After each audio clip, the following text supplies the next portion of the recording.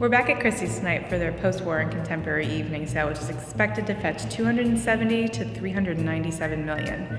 Like the Impressionist and Modern sales earlier this week, there are fewer big-name consignments. However, there are a couple of lots that are expected to go for over $20 million tonight. The cover lot of the evening is Ed Ruscha's Hurting the World Radio #2, estimated to go for between $30 million and $40 million, while David Hockney's Sur la Terrasse could go up for $25 to $45 million. Again, like last year, headlined by a David Hockney painting. This one, Sur la Terrasse, right behind us, is actually going for $25 to $30 million. That's right. And so it's a far cry from last year's record-breaking $91 million Hockney. Tell us a little bit about this painting. Why is it different? Well, to begin, the most obvious difference is that it's not a double portrait. The pool was a double portrait. It was also probably one of the most iconic paintings by the artist. It hasn't been seen since 1973, when it was last shown at the Louvre Museum. Do you think that the estimate for this one is maybe hurt a little bit and conservative because it wasn't in BoJack Horseman? I'm just kidding. The Ed Ruscha is kind of like the lot for tonight. You guys set the record 5 years ago in 2014 when Smash sold for over $30 million. That's right. What's the estimate on this, and what's the kind of like temperature for it right now? So this is our cover lot. We're bringing this to market with an estimate of $30 to $40 million.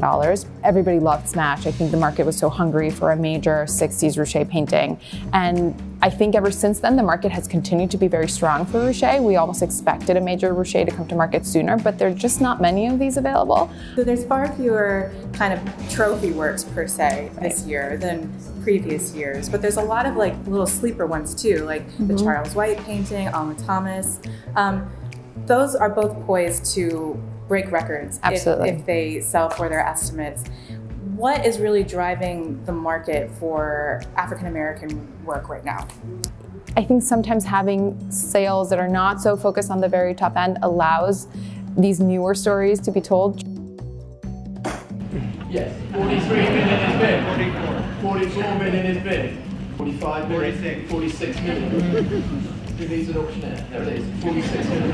At $46 million, ladies and gentlemen, here it is, the Rucha. We sold 46 million.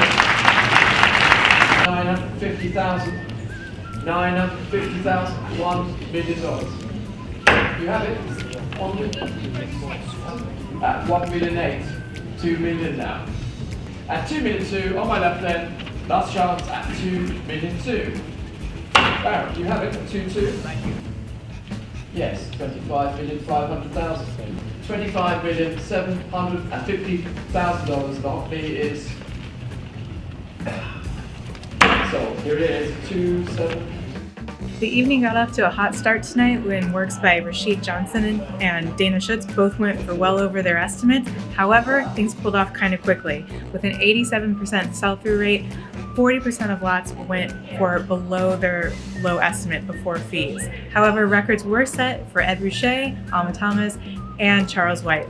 So overall, a mixed bag.